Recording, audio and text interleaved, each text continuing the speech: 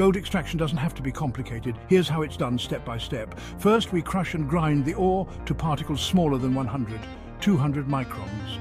This exposes the gold trapped in quartz or other host rocks.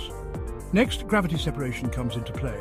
Using shaking tables or jigs, we recover 30 to 60% of free gold if it's coarse, larger than 100 microns. Then, it's off to leaching. The ground ore meets a 0.2% sodium cyanide solution for 72 hours. This dissolves 85 to 95% of the remaining gold. We keep the pH at 10, 11 with lime to prevent toxic gas. Now carbon adsorption. Activated carbon captures 99% of the dissolved gold cyanide complex. This can be done in tanks, CIL, or post-cyanidation, CIP.